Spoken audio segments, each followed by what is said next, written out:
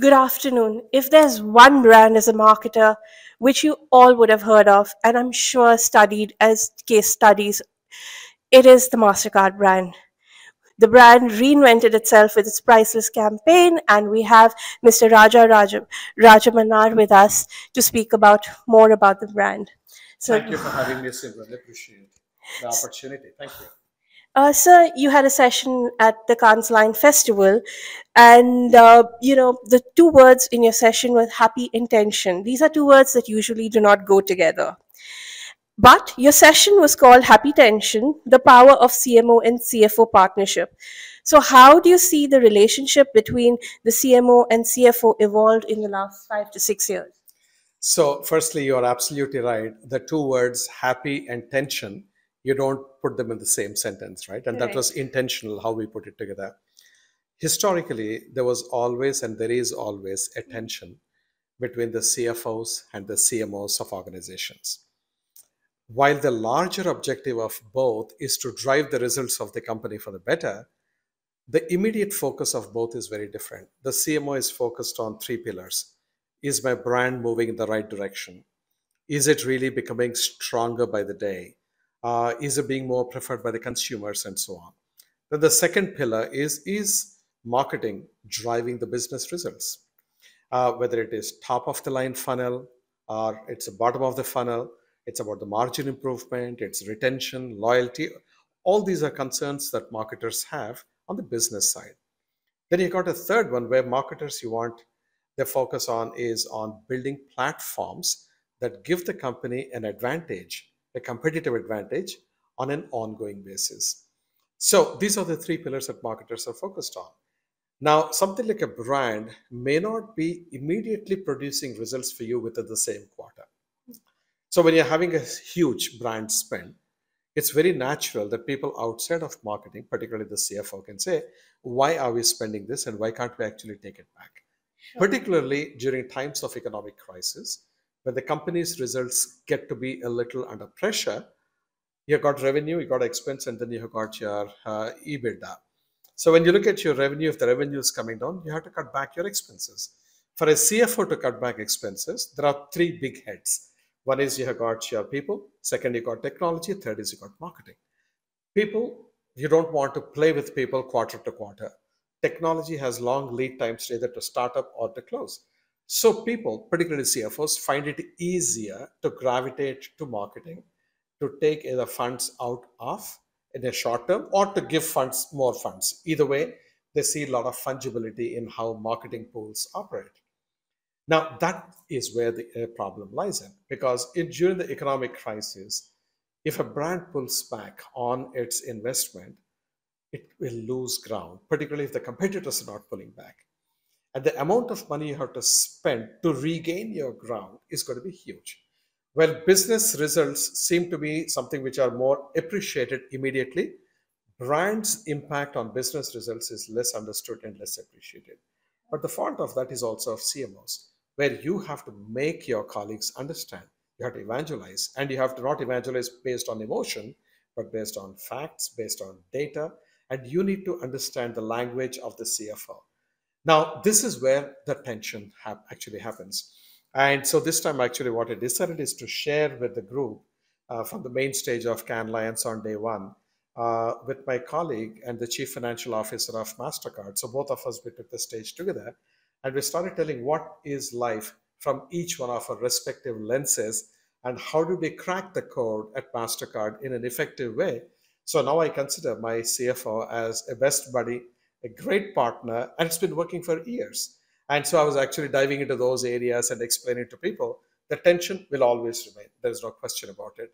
But you can make it a happy tension by understanding each other well, by talking in each other's language, and coming to certain working arrangement where you make them as in finance folks understand what marketing's real impact is, and for us as marketers to understand what is the predicament of the CFOs, particularly when there is an economic downturn.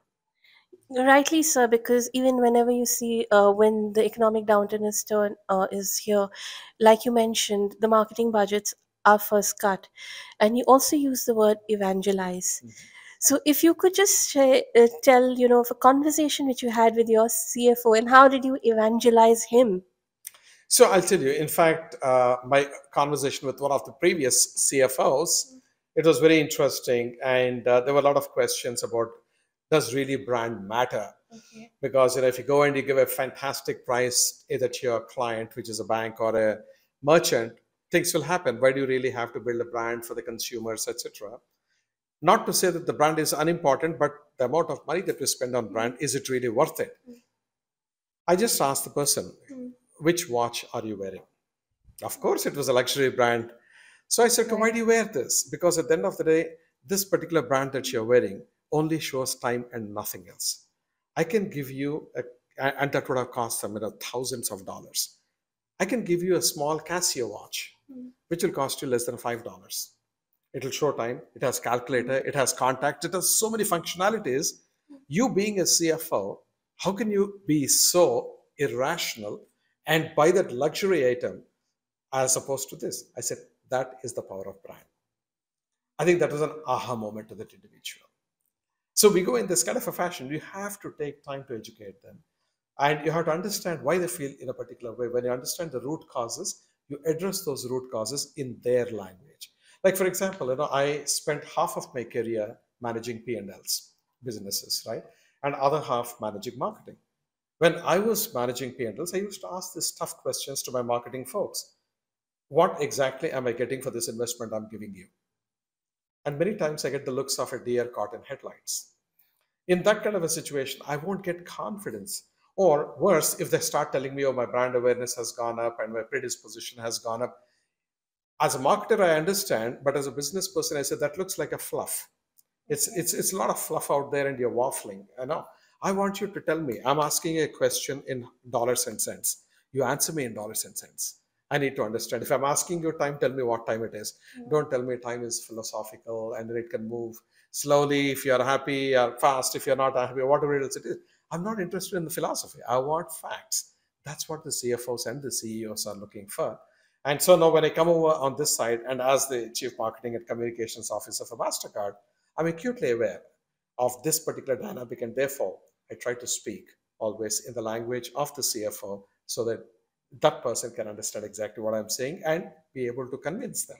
The CMO, the CFO, I'd like to introduce a third angle, the CTO. Of With course. technology being such a big part now, Correct.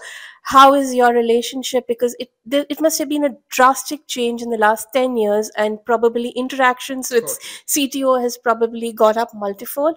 So, how is that changed? So this is another excellent point that you make, which is CMOs don't operate in a vacuum. Correct. We need to collaborate with the CFO on the aspects that we just discussed. Marketing is increasingly and a lot more technology driven than ever before. And the future is going to be even more tech and data intensive. And you don't want to go off and build your own tech stacks or contract with third party vendors because as a marketer, you may not be knowledgeable enough to make the right call, not just for today, but do you have a map? Do you understand how to get from here to there? Your CTO can be a brilliant partner. One of the things at MasterCard, what I have done is within my team, I have got a head of technology Okay. who reports to me and also to the CTO. I have got a CFO who reports to me and also reports to the company CFO. And I have got a human resources person because that's another important point of intersection who reports into me and into the human resources head.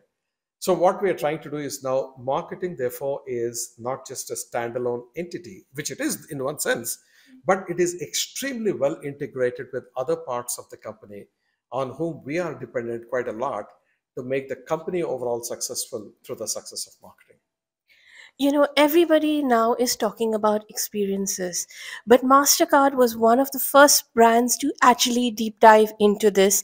And it's been a decade since you've pivoted from advertising led marketing to an experience led marketing Correct. strategy. So, how is this strategy of and the promise of creating priceless experiences helped MasterCard build brand recall as well as loyalty? So, in fact, this is something which I feel particularly proud of. Right in 2013, when I joined MasterCard, one of the first decisions I took was to pivot Priceless from being an advertising platform to having our entire marketing strategy hinged on experiences. So we became an experiential marketing company in a big way. And the result of that, if you just fast forward today, from number 87 in the top 100 brands, today we are at number 9. So we advanced 78 slots, which is not bad, right? And we are now a It's top 10 brand in the terrific. world. It is indeed. That's number one. We built a what do you call audio brand. For the last 4 years, we have been rated as the world's number one audio brand. And we have, if you look at our brand likability scores, if you look at the brand momentum, if you look at our brand affection scores, they are fortunately very, very good. So I think this strategy has been paying off extremely well for us, and I'm so glad that I have embarked upon this 10 years back, and it continues to work. And this is the direction that we continue to keep moving forward on. Now, we spoke about technology, and one sector which has been significantly disrupted with technology has been the payment segment. Mhm. Now, digitization, I'm talking particularly from the India standpoint of view. Digitization, I've seen with UPI, we've seen the rise of RuPay, GPay, WhatsApp payments. So, how is MasterCard evolving its marketing strategy in this scenario? So, firstly, we should look at payments as an enabling activity. Okay, so for example, I'm not waking up, or nobody wakes up in the morning saying that, oh, I need to today, I want to make payment on no, on a soap or a shampoo or on a movie ticket. They want the movie ticket, they want the soap, they want the shampoo. That's what they think about. And payment is an enabler, right? When more companies actually come into the digital space, because today digital payments are still a tiny fraction of the entire payments space. So there is a lot of opportunity to convert from cash and checks into digital payments. So when many companies come in, consumer education goes up, consumers awareness goes up, and all the companies rise. It's all the boats rise when the tide goes up. That's number one. Number two, what we try to do is to always look at what is it that the consumer truly wants, and can we be there providing experiences that are truly priceless, which means we connect you to you something which you are passionate about in a way that only MasterCard can do it. Part of it we do it through our priceless platforms. Part of it we would do it through our product construct. Part of it we do by running certain kinds of loyalty programs, etc. And like I'll just give you an example. In India, I always keep joking that the three religions in India are cricket, Bollywood, and music, right? So we got into cricket last year with a partnership with BCCI. It has worked like a charm. What we did there, the way we activated, was not very traditional, like what typically a brand does. We went very, very 360 and in very unusual and unexpected fashion. That resulted in a wonderful lift in some of our brand scores, in some of our brand preferences, and so on. It really works very well. And I think, so the key thing is we're not scared of competition. At the same time, we are hopefully smart enough to see the opportunities to connect with the consumers and influence their preference in favor of our brand as opposed to somebody else's brand. Can you elaborate on the kind of uptick that you've seen post the BCCI association? What I can say is it is significant.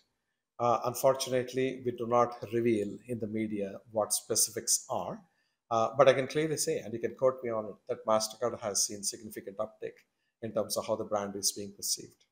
Post this BCCI Post the BCCI, absolutely. association. Now, the chatter at Cannes this year has been all about AI and ChatGPT. Yes. You also, priceless expressions is what MasterCard goes by. Mhm. So, how do you see this integration do you see AI being integrated into the MasterCard marketing strategy to deliver priceless experiences? Yes. So, this is one of the common misperceptions that AI is a new phenomenon. We have been infusing AI into marketing, into every aspect of marketing at MasterCard for the last 7 years. So, for example, about 4 years back, we launched something called the MasterCard Digital Marketing Engine, which we developed and launched out of Singapore. That would actually deploy, there be deployed artificial intelligence to be able to predict what the next micro trend will be and intelligently look at all the offers and messages that we have in our repository, pick out the most optimal either offer or a promotion or communication message, and then leverage that in the context where that message is given or the offer is made. And it buys media, it creates an ad, it does A B testing, it optimizes the ad, measures the ROI. All this was automated and AI was at the center of it. It was a few years back, 4 years back plus. So AI is not new. Generative AI is what is new. So it has really literally broke open into the world, so to speak. And there is so much amount of excitement around Chat GPT and DAL E and Midjourney and all these wonderful AI generative AI tools, whether it is for creating images or creating music or creating what do you call text, etc.